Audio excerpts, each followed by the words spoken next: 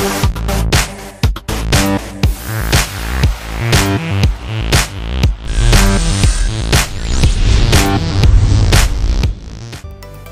Boss 2 show నడిచేటప్పుడు Kaushal army చేపట్టిన బల ప్రదర్శన అంతా ఇంతా కాదు. ఎంత పెద్ద బిగ్ బాస్ షో టాపిక్ మొత్తం కౌశల్ వైపుకు డైవర్ట్ అయింది.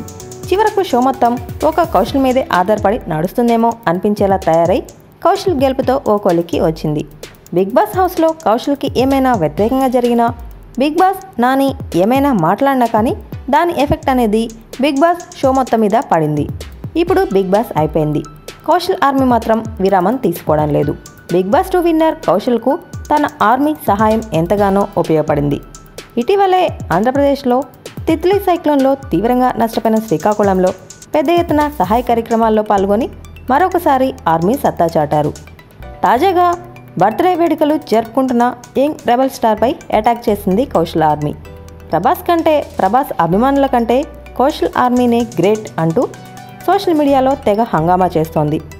ప్రభాస్ పుట్టినరోజు సందర్భంగా జన్మదిన శుభాకాంక్షలు చెప్పే క్రమంలో కొంతమంది మధ్య మాట పెరిగింది.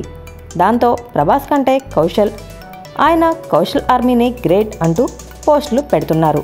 సోషల్ మీడియాలో కౌశల్ ఆర్మీ చాలా స్ట్రాంగ్గా ఉండడంతో ఆ ప్రభావం బాగానే కనబడుతుంది. దీంతో ఇదే మీడియాలో చర్చనీయాంశంగా మారిపోయింది.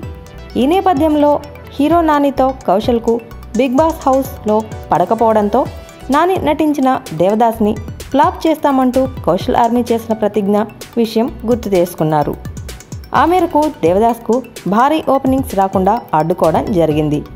అలాగే రీసెంట్గా ఎన్టీఆర్ నటించిన అరవింద సమేతకు కౌశల్ ఆర్మీ పూర్తి సపోర్ట్ ఇచ్చి ఓపెనింగ్స్ విషయంలో కలిసి వచ్చేలా చేస్తుంది.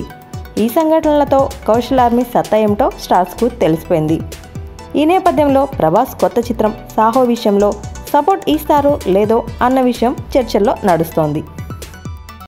For interesting more updates, please subscribe our channel.